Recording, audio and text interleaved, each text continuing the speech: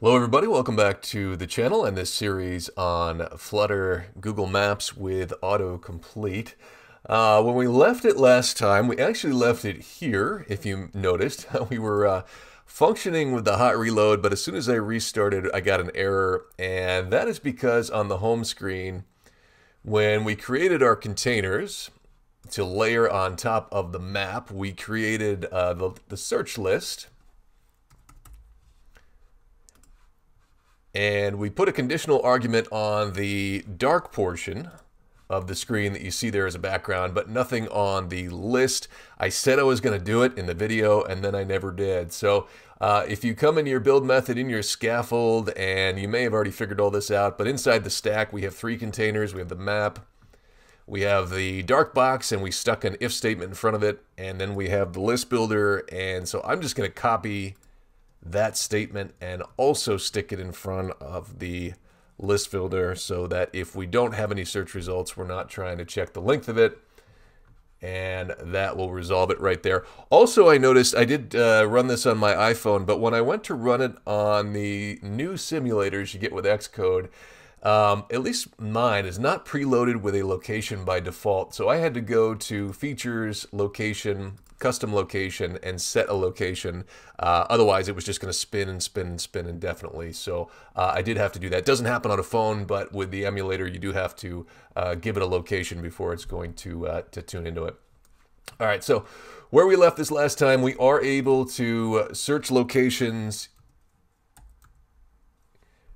and we're able to pick them, but nothing happens when we pick them. And what we want to do is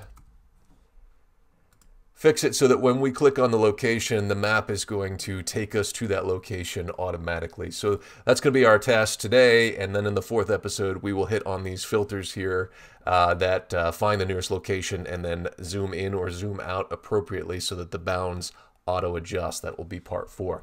But in part 3, we're just going to hook up this part where we pick a location and the map responds to it. So to make that happen, what we're going to need to do is we're going to need to add a map controller. We don't have one yet. And the Google Maps in Flutter, the way it works, it will load up with some pre-configured values, but if you want to change the map afterwards, you need to have a controller and do that through the controller. So we'll add a map controller to our widget. We're going to go back to our Places service, and when we are getting results here, we're getting a Places ID. And so we want to hook up our Places service to be able to pass that Places ID back to the Google Places API and get some details on that place, including the coordinates of the place. When we get that back from the API, we're going to want to dump that into a stream that we can listen to on our home page here.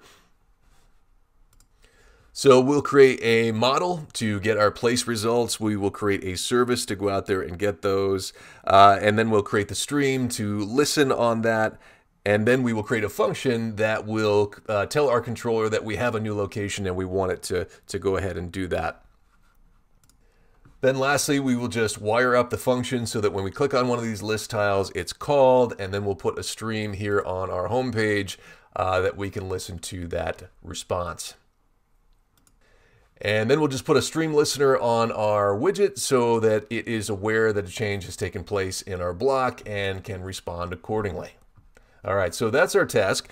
And so the first thing I said is we're going to add a map controller. So here on the home screen.dart page, we can come all the way up above the build function, and inside of our state object, let's go ahead and add a completer of type Google Map Controller, and we'll call that underscore map controller, and we will set that equal to a new instance of a completer. And looks like we'll need to import that from Dart async. So with that in place, with our map controller, we can come down to the bottom and write ourselves a function so that when we get a new location, we will have a function ready to take that controller, pass the new location to it, and have the map respond. So we can come outside of our build method, inside of our class. So right before the last closing curly brace, we can give ourselves a function, and that's going to be a future. And it's a void. We're going to do all our controls through the controller, so we don't actually have to return anything from this function. We can call it go to place. And we can add in a place. We don't actually have a place model yet, so don't worry about the error there. But let's make it asynchronous. And what we need to do to get our Google Map controller is to say we're going to have a final Google Map controller. And we'll call it controller, lowercase. And what we'll do is await map controller dot future. All right, and once we have this controller object, we can use it to control the map. And so one of our options is to animate the camera.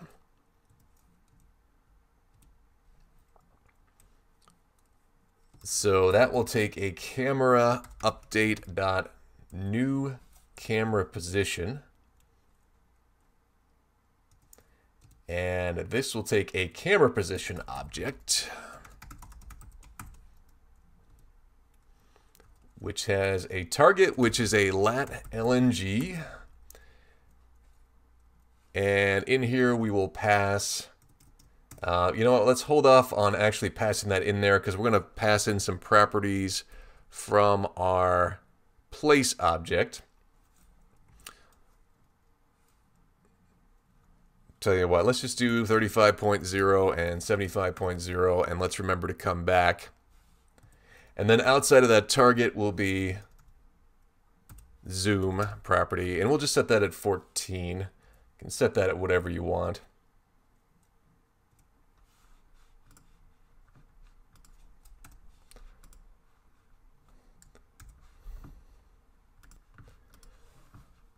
All right, so maybe it would have been better to do our place model first, but let's do that now. So we have in our models folder, we modeled the search results, which is the results of our autocomplete. So in the Google Maps documentation or the Places documentation, we got responses for autocomplete. And remember, this is all part of Google Places API. The next one we're actually going to want to hit is the details. So the autocomplete gives us an ID for a place, but it doesn't give us the geographic coordinates. But if we have the ID, the easiest way to get all that information is to use the Places Details API. And so this is our URL here. It's got output here, so you need to specify whether you want JSON or XML. And then the parameters are, well, the ones that are required are key and places ID. There's some language, regions, etc. We're not going to use those unless it suits your purpose. So if I put that into Postman and just get an idea of what our response is going to look like, we can start to model this up by picking out the fields we want. So for output, I'm going to want JSON. And then for my parameters, so we said we want a key, and we're also going to want a place ID. I think that's what they said in the document there. Yep, underscore. So the key I'm going to grab on my, you can grab it from your Google console, but I do know I have it here in services in Places service, so I'll just grab that there.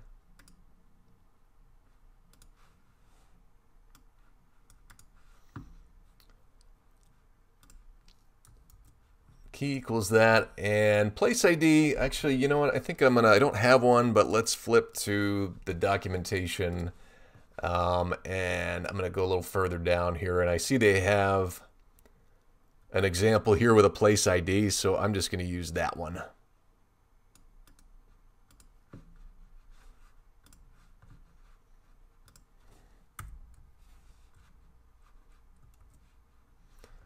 All right, so if I send that,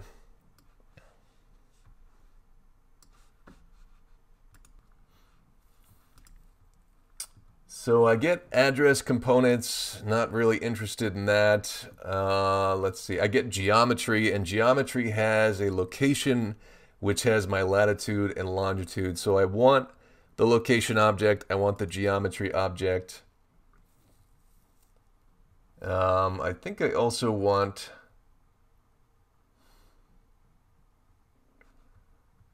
well, there's a lot there. I think I'll also grab vicinity just because that has just kind of a nice friendly label of where that is. And is there a name property too? Yeah, there's also a name property, so I'll just grab name, vicinity, and location. So what we're going to have to do is model the location object, model the geometry object, and then we can attach those to our main place object. You could get fancy here and try to flatten this model, but I prefer to just model those out myself. So we've come into the models folder. I like to start on the inside and work my way out. So I'm going to create a model for a location object. So I will add, and I'm going to call that location. And pretty simple modeling here. We're just going to create class location, and our two fields are lat and long.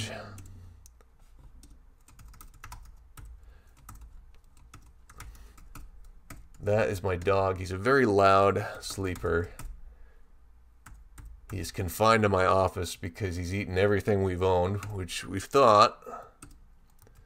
And we'll do a factory constructor down here. Once he ate all our possessions, we'd be set, but he started eating the carpeting now. So we'll do location from JSON, map, dynamic, parsed JSON, like that. And anytime you are dealing with embedded JSON, you're better off just to go dynamic. It seems to recognize that better when you start to pass objects inside of another. And so here we'll just return location object, and we'll build one from our results. So the parse JSON lat, and I just look in here at this. So I know I'm going to get this location object. I'm going to have a lat and LNG property, so we'll use those.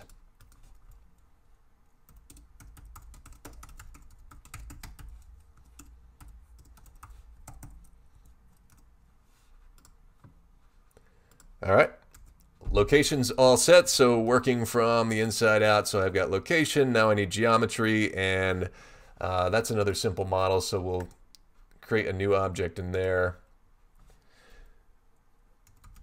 called geometry.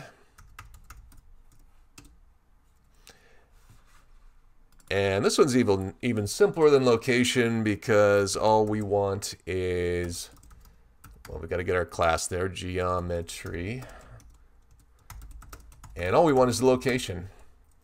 So we will get the location. Make sure I import that location type from my models. And then just cover my constructor.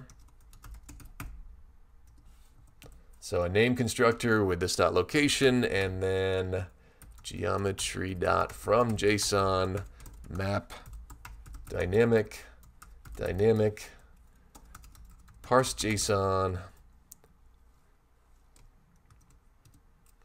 and we'll get a geometry object. I want to return that. And the location will be parsed JSON location. And I should have a factory keyword in front of there, and then we're all set. All right, so we've modeled from the inside out, we've modeled our location, we've modeled our geometry. Now we're at the high level, so we can go ahead and grab geometry, we can grab the name property, and we can grab vicinity. So one more model.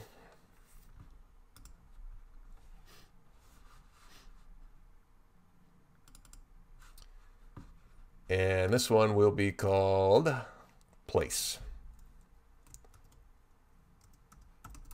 So we've got place search, and now we'll just have place, class place.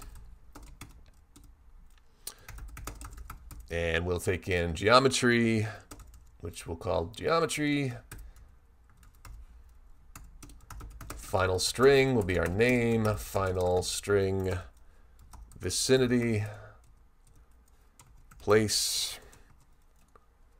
And so this dot geometry, well, order doesn't matter. Take them as they come. And then a factory constructor. So factory place from JSON, and that will be a map. Here we can go ahead and put a string because we're at the top level for our key value. Keep the values dynamic. We'll do parse JSON. And we'll return a place. So geometry, and this is, we're going to do geometry from JSON. Geometry. And I'm feeling like I made a mistake in that last model. So I'll circle back to it. So this is formatted address will be our name. So let's see. I'm looking at my source code, and I must have decided that I liked this better than the actual name property for the name. There goes the dog again. He's whistling now. So I guess I'm going to grab that. If you want to grab a different property, you can, but I'm going to map this formatted address to vicinity.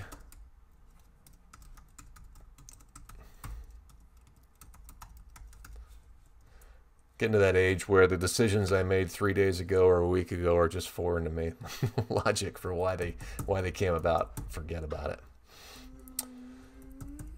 That's the dog again. All right, so we got that there, and then I was paranoid that I'd done geometry wrong, and sure enough, I did. Actually needed to come outside of this and cast this to a location object. So location from JSON, and then put that inside parentheses. There. Okay. All right. All done modeling. So let's come out to our home screen here. And now that we have a place object, I can just import that. Get rid of the error. And before I forget, let's do place dot. Let's see. We just did this. Place dot. So we go into our geometry object. Then we can go to our location. And then off of that, we can grab latitude. And then our model will be place.geometry.location, of course, and then LNG here. All right, so that function is all set to be called.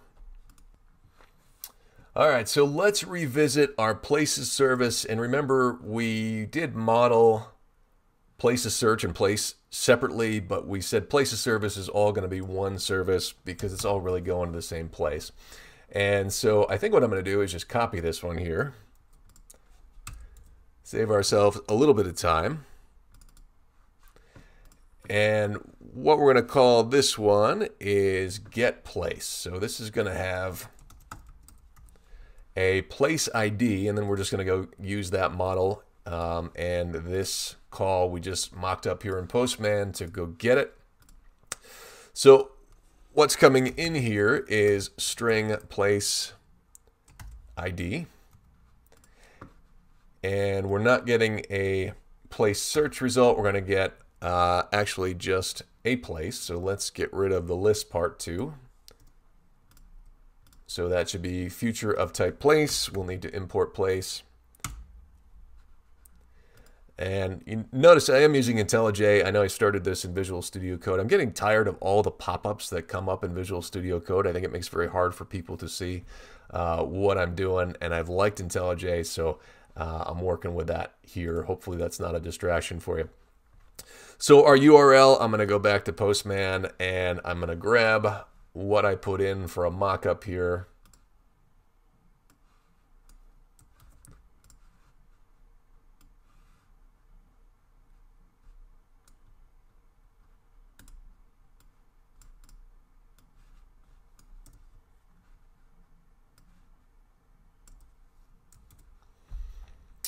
All right, and I have my key up here, so where it says key, I can get rid of that up to the ampersand and do key.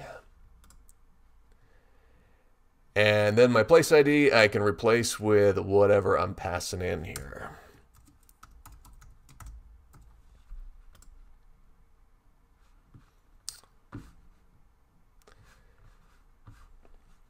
So I will get a response. I will decode that into JSON. Little different action here because we don't want to cast this as a list. So for our JSON result, let's go ahead and get the result object. And so this is just, I'm just grabbing this based on what I got here. So I'm actually getting an HTML attributions array that has nothing in it. And this result property has everything I'm interested in. So I'm grabbing that specifically from the results or the response body. And I'm just going to cast that to a map string dynamic.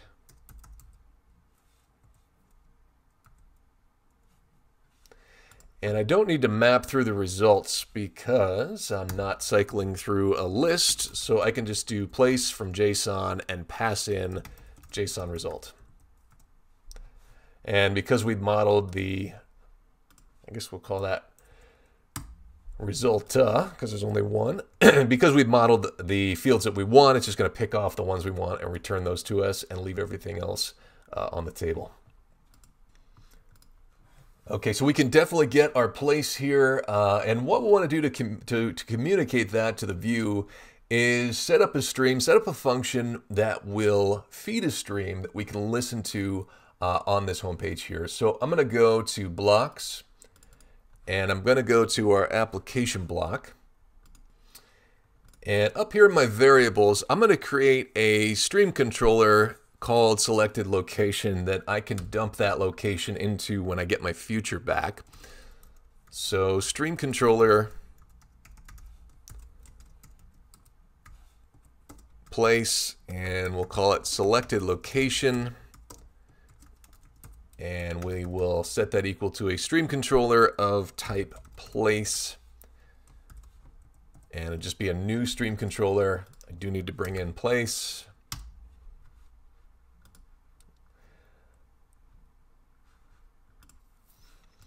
I can see a warning up here that I'm opening up a stream and not closing it, so let's write myself a dispose method down here, and we will do selected location close like that. Actually, that is a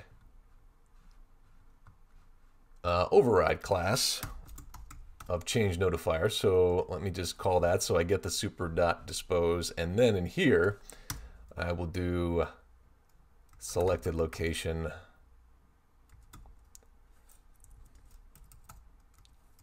dot close like that. And you know what, before I forget, I do need to call this at some place. So let me come out to the home screen here, and let's come up to the top and let's create a dispose method here. So when the widget gets disposed, that's when we'll call the provider's dispose method. So we just make sure all those streams get disposed. So let me do a final application block. In fact, I think I'll just copy it from here. And because I'm doing it in a dispose method as opposed to a build, I do need to make sure that I set listen to false. And then that'll give me access to the application block, and I can say application block dot dispose, and then we just make sure that those streams are actually taken care of. All right, so back into the application block.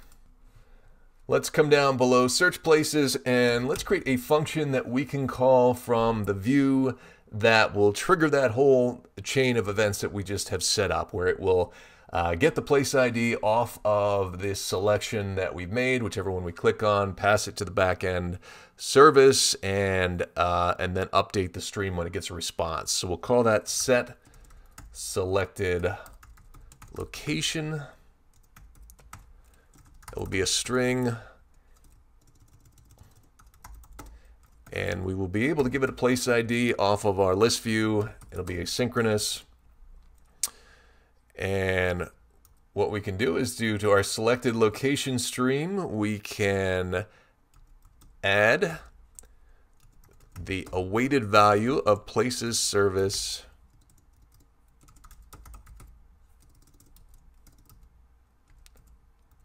get place and pass in our place ID like that.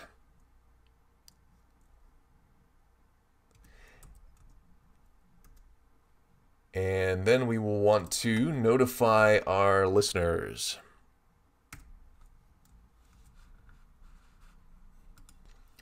Okay, so with that function in place, let's go ahead and flip over to our screen, our home screen, and let's call that whenever anybody clicks on one of these tiles. So home screen, we've got our list view here for search location. We've got our list view builder down here, which is our container, which has these options on it. We've got our list tile, and inside of our list tile, we can now add an on-tap method. So parentheses, open up a block, and what we're going to do is application block.set selected location, so that function we just created, and inside of there we want to pass application block.search results bracket index. So our current record on the list view builder and the property we're looking for is place ID. And so if we tap that, don't expect anything to happen unless you go to the Places service and you put in a breakpoint.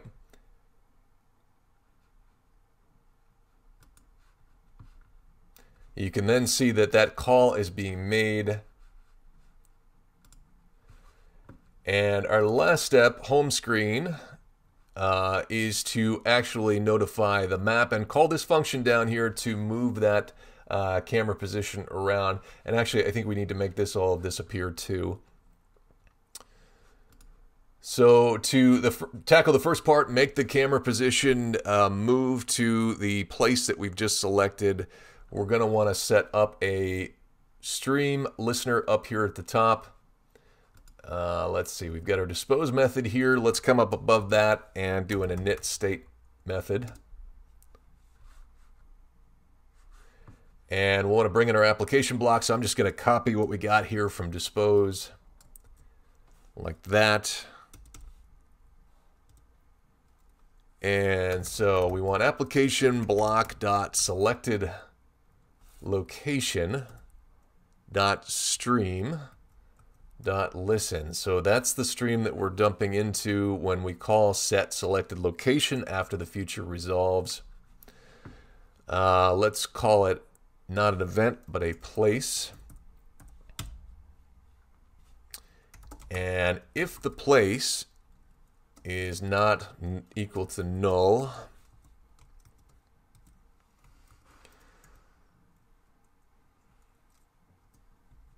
then we will use our goToPlace function and pass in that place.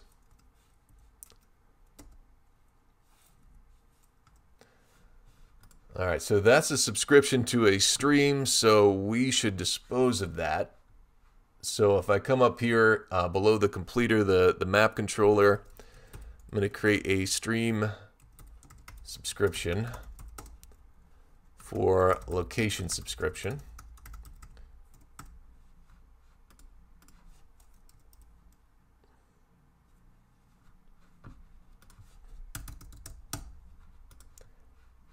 And I'll set that equal to the listener we just set up. And then in dispose, I can get rid of it. So I can do subscription.cancel. Like that. All right, and so with that in place, we should be pretty close to having the camera shift. One little step here, though, we do need to connect the map controller to the map. So let's go down to our container Google Map. And after our zoom, let's say on map created, we're going to pass in a Google Map controller. And we'll call it controller. Open up a code block, and in here we can do map controller dot complete controller. All right, and with that, I believe if we want to go to Sandusky, Ohio, and we click on that, let's do a hot restart.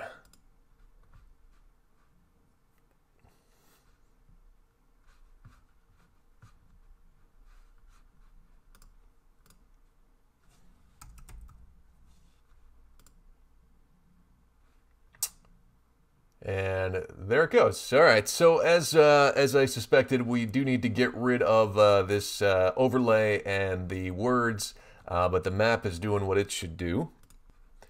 So we do have a condition here on our overlay elements, and one of them is if the search result is not equal to null, then it will show. So if we come back to our application block and we find our set selected location, and inside of there we just say search results equals null, then the notify listeners will update our UI, and we should be able, let's select somewhere different, to go to Sandwich, Massachusetts, sounds delicious, and have that disappear. All right, so wherever we want to go, we should be able to search it, select it. What is STL Germany? And it will take us to that spot. All right, so that's going to wrap this episode. In the next episode, we're going to finish off this app by adding this step where after we're taken to a location, we are able to select a chip down here and find the nearest one of those items, whether it's a pet store, pharmacy, locksmith, whatever. So we're going to tap into Google Places and the types, and then we're going to find those. We're going to automatically adjust the bounds of the map depending on the results. So it will scan in or out depending on where we select. It looks like I've got this demo app stopped, so it's not going to do it for us, but you've seen it before. And so that will be the fourth and final episode of this series. Hope to see you then. Thanks for watching.